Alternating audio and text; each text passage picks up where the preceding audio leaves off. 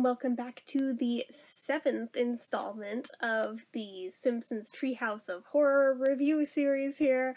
So this one includes The Thing and I, the Genesis Tub, and Citizen Kang.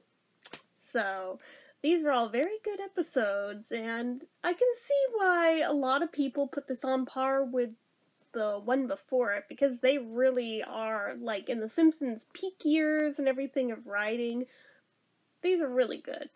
So, The Thing and I, basically, the gist was, evidently at birth, Bart had a Siamese twin that he was never told about, and the two were separated at birth, and the twin, Dr. Hibbert decided was evil, and has been kept chained up in the attic its whole life.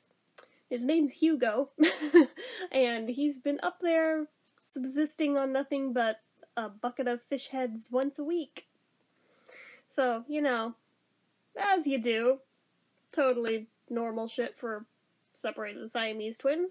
But, one tiny detail that I thought was really fun with this one that proves little details carry over in The Simpsons for continuity.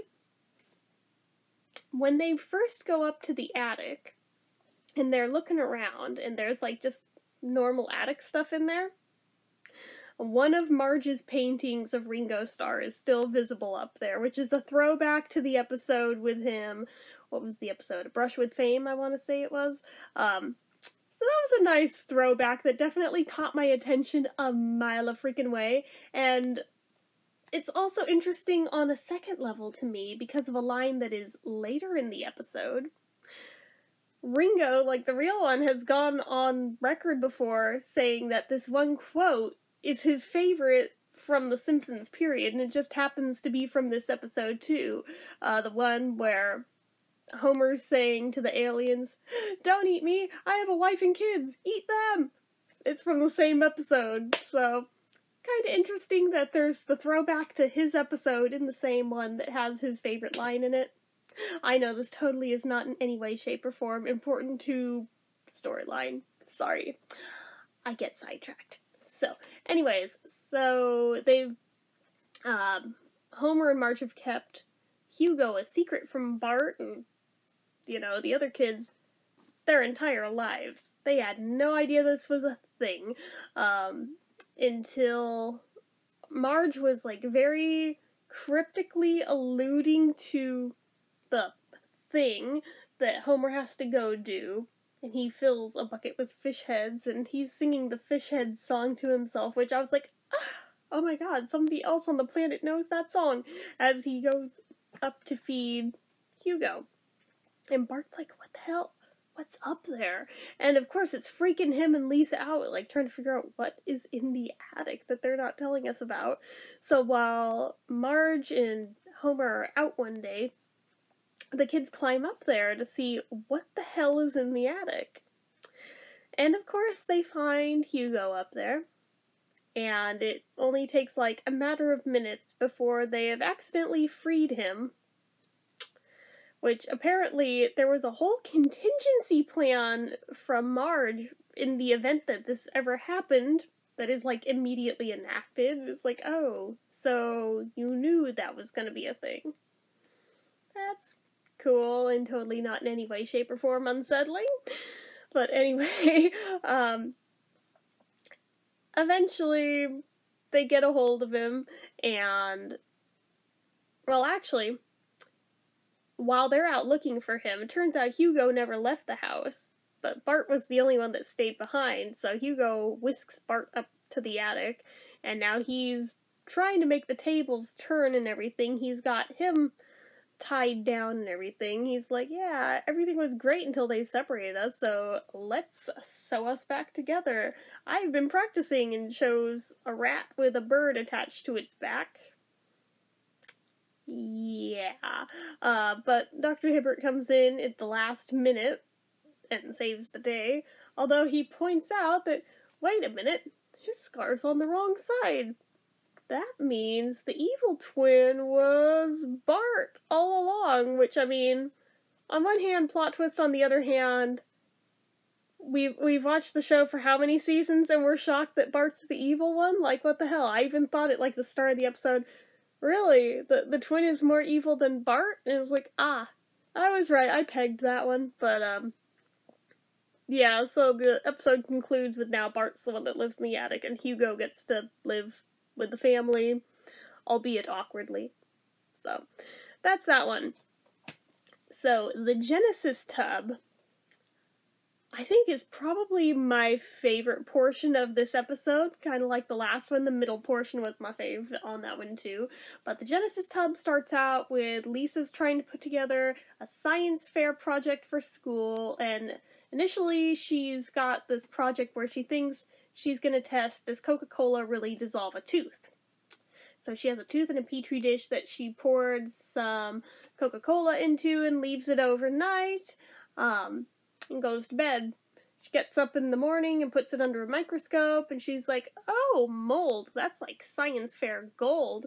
And she zooms in on it some more, and she finds out it's not mold, it is actually a teeny tiny civilization of itty bitty humans. And they're just, like, cruising on about their lives. She's like, oh my god, I've created life.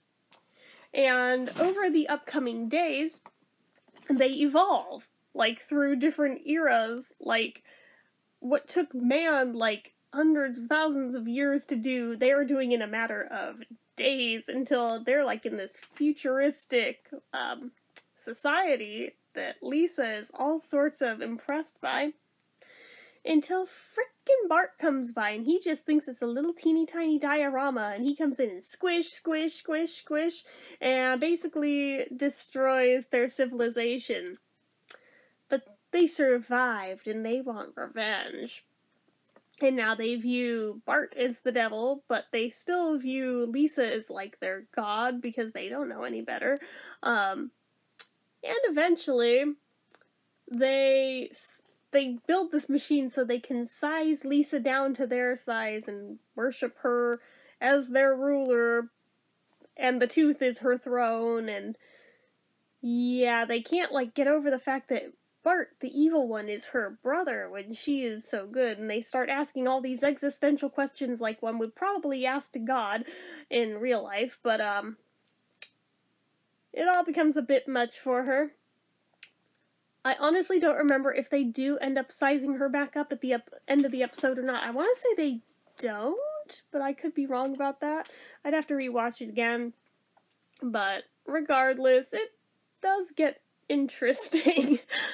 And then the last portion is Citizen Kang, where it's pretty dated now because of the political context of it. I mean, Bill Clinton was still the president, if that tells us anything. And it was, like, election time back then between he and Bob Dole. Yeah, it's from that many years ago. So, the aliens have come back once again, and they have abducted Homer this time, and they're asking him to direct them to his leader. He's like, well, I suppose that'd be in Washington, D.C., and that'd be Bill Clinton. But there's an election in a couple of weeks, so it might not be Bill Clinton. They're like, what do you mean, election? It's like, well, I mean, it might be Bob Dole. And, set the parameters to Bob Dole. Basically, long story short, they end up abducting both Bob Dole and Bill Clinton, and they, like, keep them in, like, cryogenic tanks, I suppose.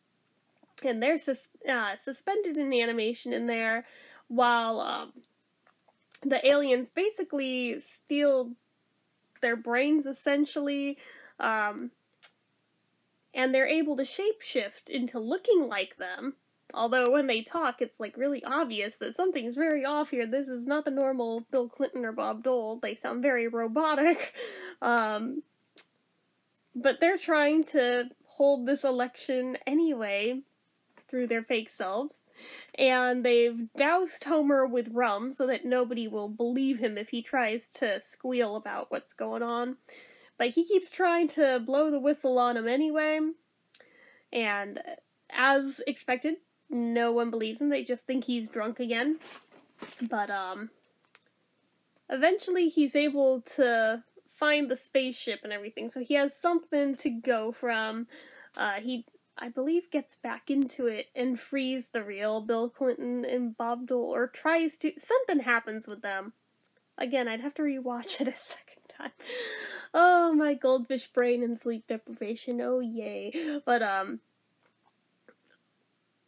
yeah, I think actually he accidentally sends the real ones out into space, and it was all bad. But what he does do, he's able to, demask the aliens so that society can realize, yeah, that wasn't really them. They're like, well, it's still a two-party system, so you have to vote for somebody.